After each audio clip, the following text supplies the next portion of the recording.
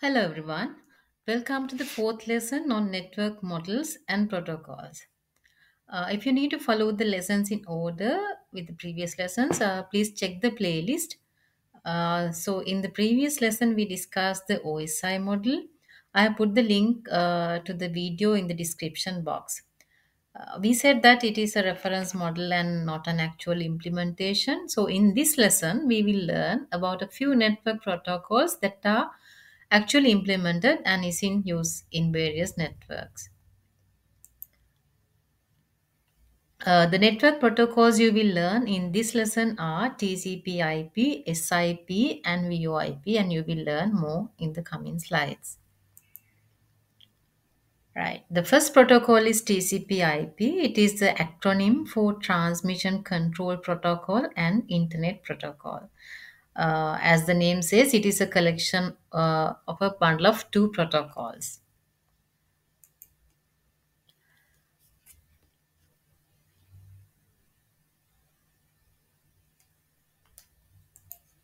TCP/IP is a suite of communication protocols used to interconnect network devices on the internet.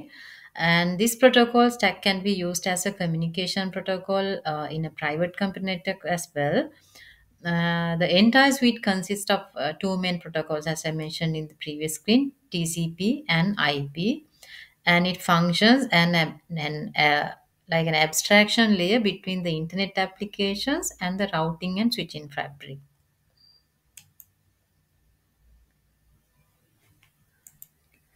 This protocol specifies how data is exchanged over the internet, and also it identifies how the data that we pass should be broken into packets and addressed and transmitted, routed, and received at the destination.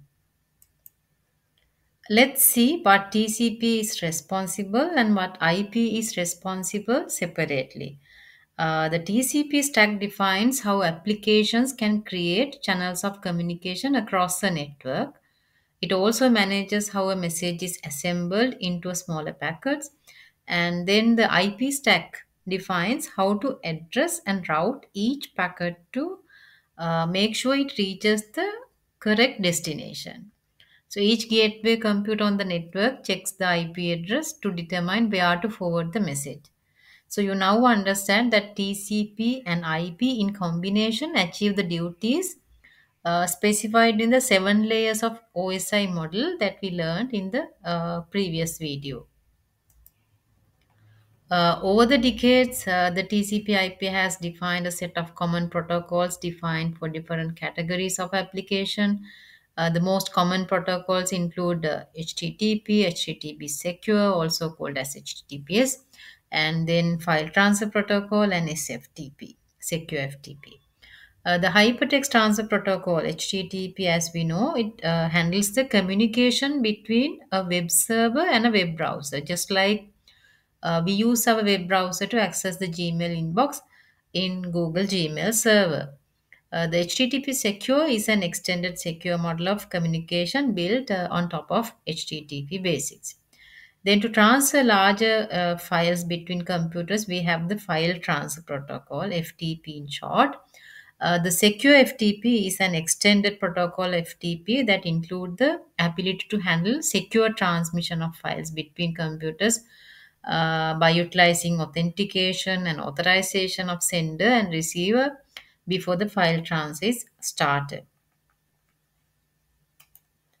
Let's look at the layers consist in TCP/IP. TCP/IP is a four-layer protocol. They are the application layer, transport layer, network layer, and link layer. You need to remember the order because in some previous exam papers they have asked for the correct order. Each layer supports a different protocols or standards of topologies as shown in this diagram. Application layer supports many application layer protocols such as HTTP, DNS, domain name server, FTP, etc. The transport layer support both TCP and UDP. UDP called as User Datagram Protocol. It's a communication protocol used across the internet for specific, especially time-sensitive transmission. such as DNS lookups, online gaming, and video streaming likewise. The network layer support IP version 4 and IP version 6. The link layer support Ethernet and wireless LAN topologies.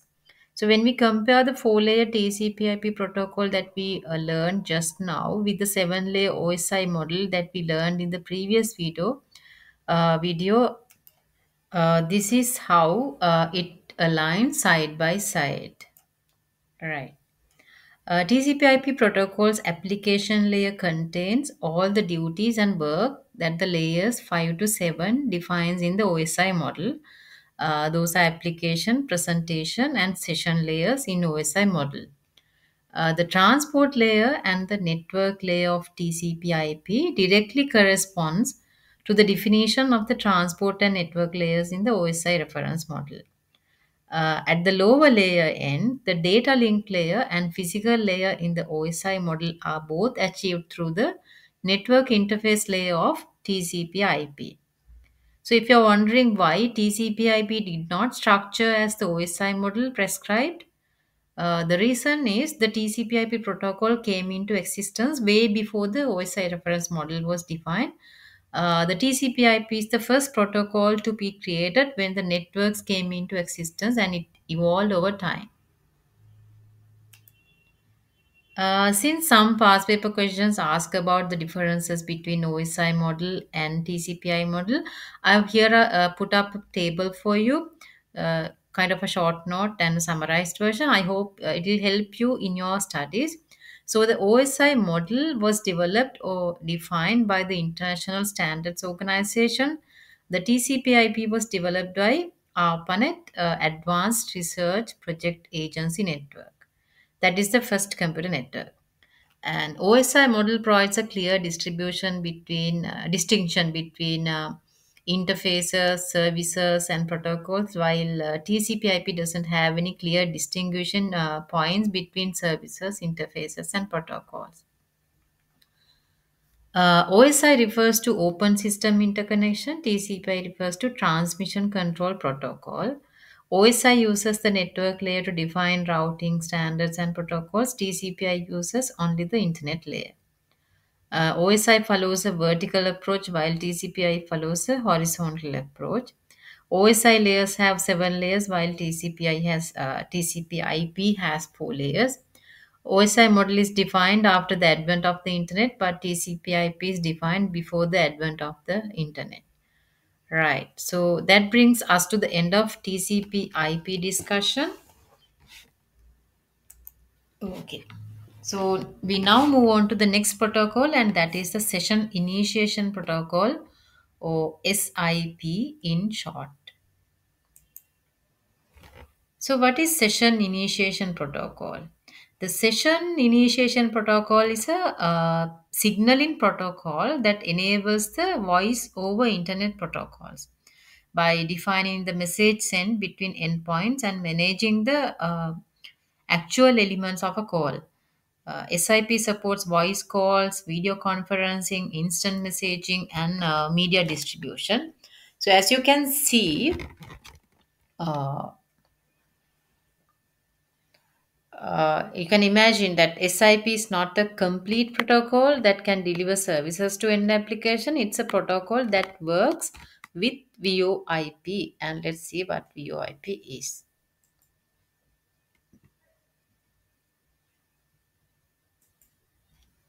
VoIP is voice over IP.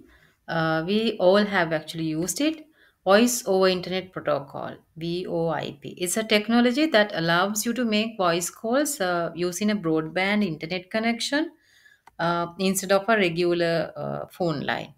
If you have taken calls using WhatsApp, Skype, that is a VoIP call. Right.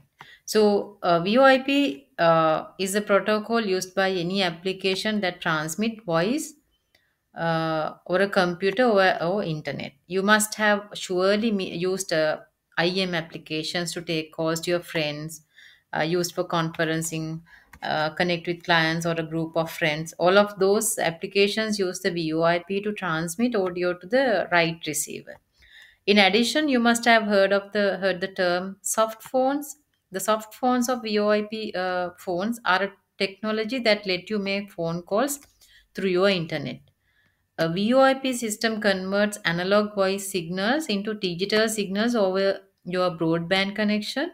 A VoIP server is used to connect calls to other telephone networks. Let me explain how a VoIP phone system works with this network infrastructure diagram. If you look at the bottom of the diagram, you see that we have the standard PSTN or simple traditional telephone network. A VoIP provider, which means VoIP software, can be connected to the PSTN network and bound to one or more phone numbers so that the calls coming in from mobiles and fixed phones are channeled to the VoIP provider system. This VoIP provider converts the incoming analog signals into digital signals and routes it through the network and sometimes over the internet to the receiver's software phone. The receiver must be configured or bound to the VoIP provider with the configuration for the VoIP software to determine who should receive the call. Similarly, if a VoIP user wants to make a call to a real phone in the PSTN network, they can dial the number using the number pad on their VoIP software and initiate the call.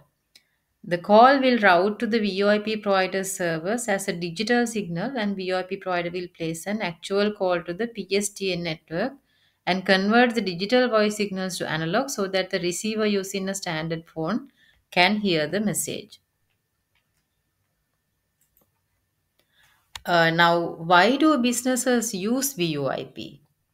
Well, there are lots of advantages and benefits. VoIP is an ideal solution to provide employees with reliable phone service, and it won't cost you all that much. You don't have to buy the telephony hardware, and you only need to install an app in the employee's laptop or in their smartphone. VoIP providers enable flexibility and professional calling feature for one low price compared to the traditional phone systems, because you usually get interactive voice response built it built into it, and you can route calls, forward calls, enable voicemail boxes, and etc.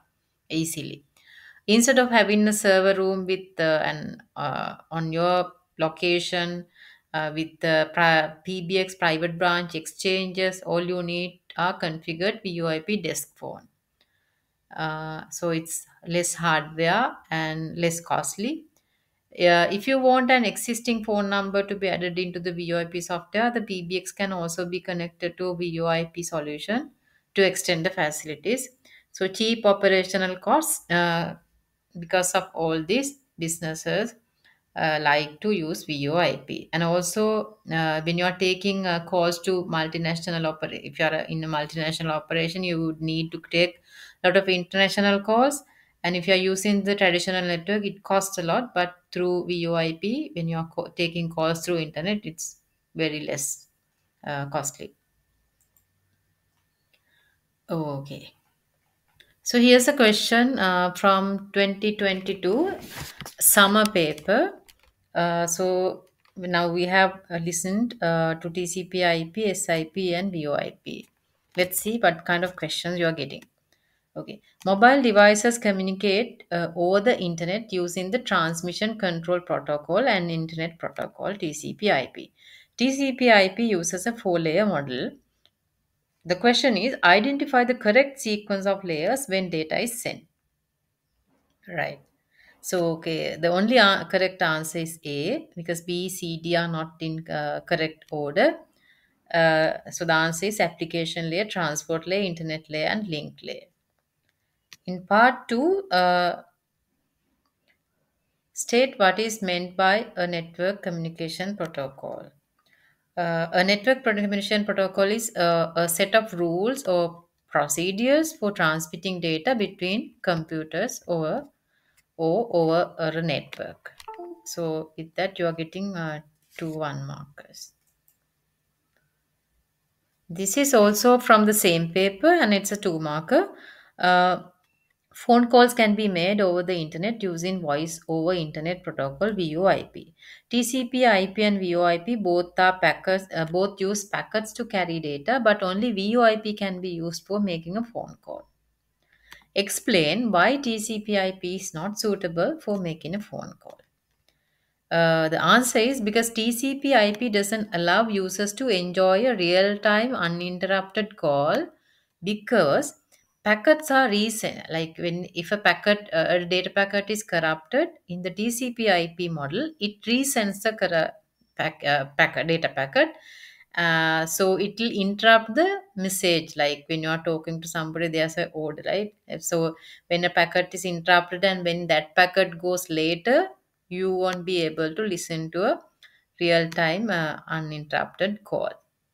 So this is kind of a question, and then please check some more past papers and trying to answer with yourself based on the knowledge that you gain on this lesson. So until next time, good luck.